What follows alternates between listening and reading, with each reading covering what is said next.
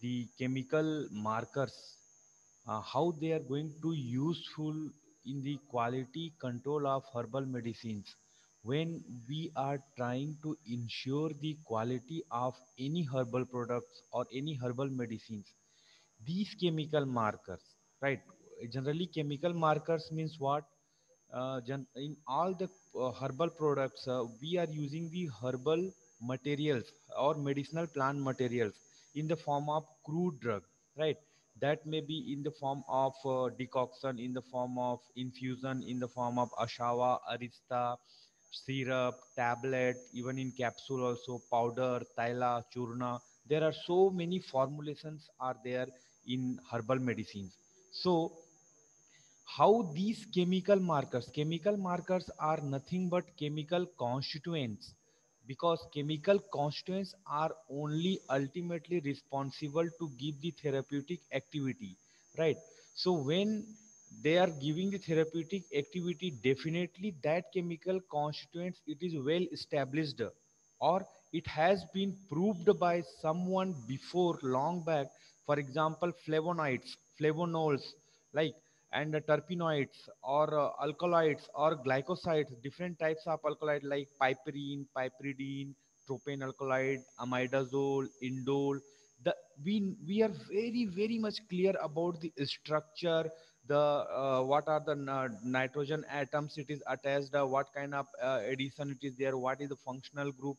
We are very much aware about the structure of that particular chemical, and also the effect or the pharmacological action what these chemical constants it is going to give when it will be administered to the patient or in the any biological system, whether it is going to give the analgesic activity or anti-inflammatory, or it is going to reduce the blood sugar or urine sugar, or means anti-diabetic, or hepatoprotective activity, or any activity on GIT like antacids, or in glycosidal bitters, or it is going to increase the appetite, or in different system what is the pharmacological activity it is going to give, that is well known or established or proven, right?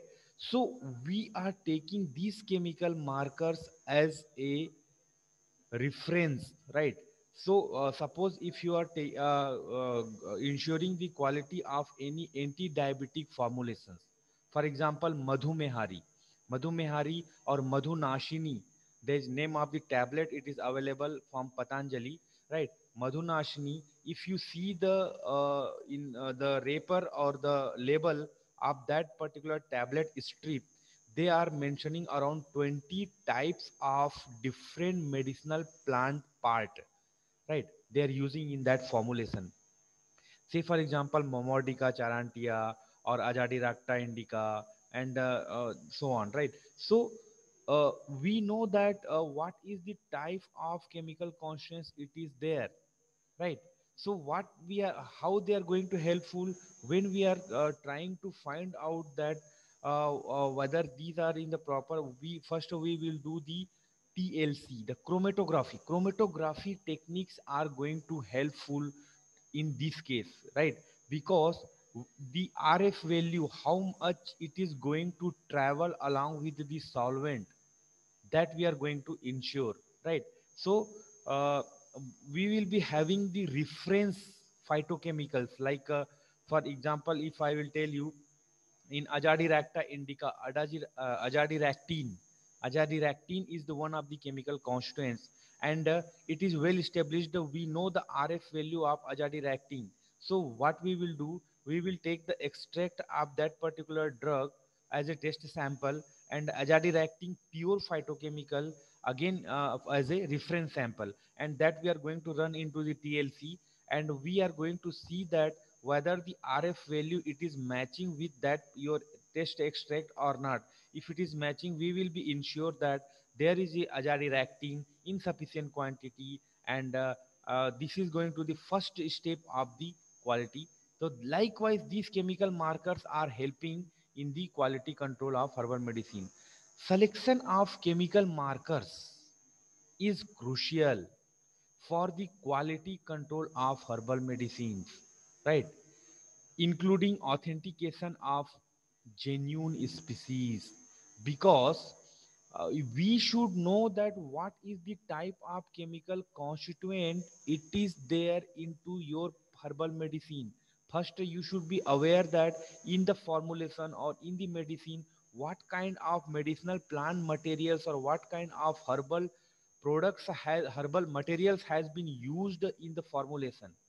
And individually you should know the name of the plant, which genus they belong, what species has been taken from which family it is there, and in that plant what is the type of chemical supposed to be there, which is well established, like tobacco nicotine supposed to be there, in opium morphine supposed to be there, like that, so that you will be able to ensure the quality, or whether it is that, that's what kind of selection of chemical marker or selection of chemical constituents, that is very crucial, because then only you will be able to know, including authentication of genuine species, because we have seen into the adulteration, there are so many adulteration occur because of lack of authentic source, lack of knowledge, lack of the plant, what species they belongs, similarity in color, similarity in morphology.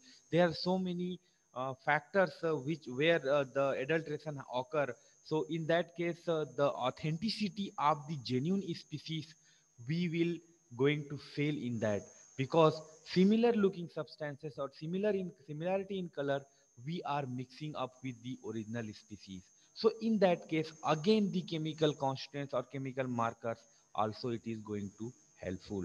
Harvesting the best quality of raw materials, that is also another biggest challenge, right? Because until and unless it is not necessary that the same types of medicinal plant you are going to grow in your cultivated land, there is a chances that you may not be able to collect or harvest the best quality of the raw material when it is from the wild source, for example sandalwood oil, clove, or cinnamon bark, cinchona bark. The chances of mixing it is definitely it will be there. So again the chemical markers is going to helpful when we are separating out or when we are picking out the best quality. Evaluation of post harvesting handling, that is also another crucial point, because after harvesting, again we are going for the drying, we are going for the garbling, we are doing the so many process post harvesting. So during the post harvesting, how we are going to during the handling, how we are going to evaluate or ensuring the quality of herbal products or herbal plant materials, that is also biggest challenge. Assessment of intermediates and finished products, right? Because it is not that the when we are formulating the herbal medicine, there may definitely there may be the intermediates. So how we are going to assess that intermediate, whether it is going into the right pathway or not, whether we are going into the right method or not, and also the finished product or the last product, or at least what kind of quality it is having, that we need to assess. That is also one another challenge. So here also the chemical constants or chemical markers, it is only going to help you in the scientific manner. Detection of harmful or toxic ingredients, right? Because that's what I told you in adulteration.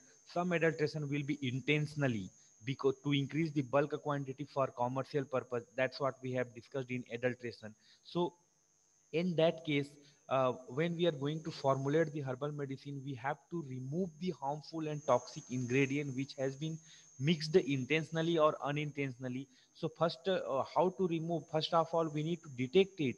So for detection, the marker constituents it is going to help you, because the harmful and toxic ingredient, they will be not having any chemical markers, because they are toxic ingredient, they are not original drug.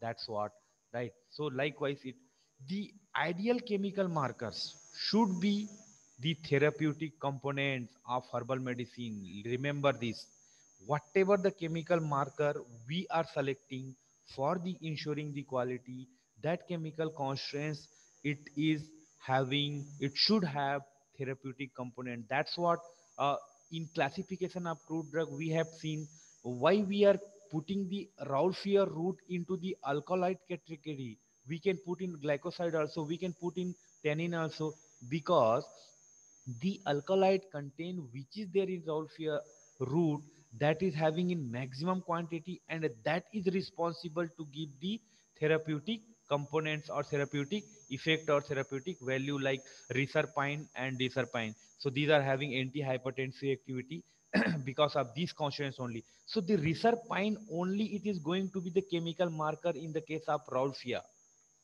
Morphine is going to be the chemical marker in the case of opium. Nicotine is going to be the chemical marker in the case of tobacco. So that selection of chemical, the ideal chemical marker should have, definitely should have therapeutic value in that particular herbal medicine. However, for most of the herbal medicines, the therapeutic components have not been fully elucidated and easily monitored. Most of the herbal medicines, like, because it is, since we have know that the herbal medicines are the mixture of number of medicinal plant materials, right? So therapeutic component have not been fully elucidated, because so many plants still they are giving the anti-diabetic activity or hepatoprotective activity, but the chemical constants, it is not known कि because of which chemical constants present into the crude drug it is giving the therapeutic value, we don't know, right? Even though it is in use, and even though it is being mixed into the formulations, and it has not been elucidated the what is the kind of structure it is having, what is the kind of functional group they are having, what is the kind of activity they are going to give when it will be administered to the human being, right? So in that kind, in that situation, it is going to be challenge. Bioactive characteristics, main synergistic, correlatives, toxic, and the general components may be selected, right? So we have to know that the constituents or the chemical marker should have activity. That's what I told you. It should be bioactive. Whenever it will be administered to the biological system, it should show the some kinds of activity or action. Then only you are going to select that particular chemical as a marker. Then what is the characteristic features it is having, right? And the synergistic, what is the kind of activity it is going to increase with the other constituents present into the formulations. Then correlative toxic effect, general components may be selected for the marker. The effective use of chemical markers in the quality control of herbal medicine, including the selection criteria, considering the role and physicochemical factors which may affect the effective use of chemical marker. Right. So that's what ultimately we can see, that the chemical marker, it is playing major role in quality ensuring, because at deep level, when the organoleptic evaluation, microscopical evaluation, morphological evaluation, physical, chemical, so these when they are going to fail, we have to depend on to the main chemical constituents present into the medicinal plant material, which is having therapeutic value, that if we will target, and we will try to trace out with the different chromatographic techniques, like thin layer chromatography, high performance thin layer chromatography, high pressure liquid chromatography, LCMS, GCMS. So these chemicals will having the specific and the well known range where they are falling, and that we can compare with your test drug or test herbal medicine, and we will be able to ensure the particular given sample of herbal medicine fulfilling the quality parameter or not, right? So likewise we can go through in the chemical markers, right? Coming to the next one,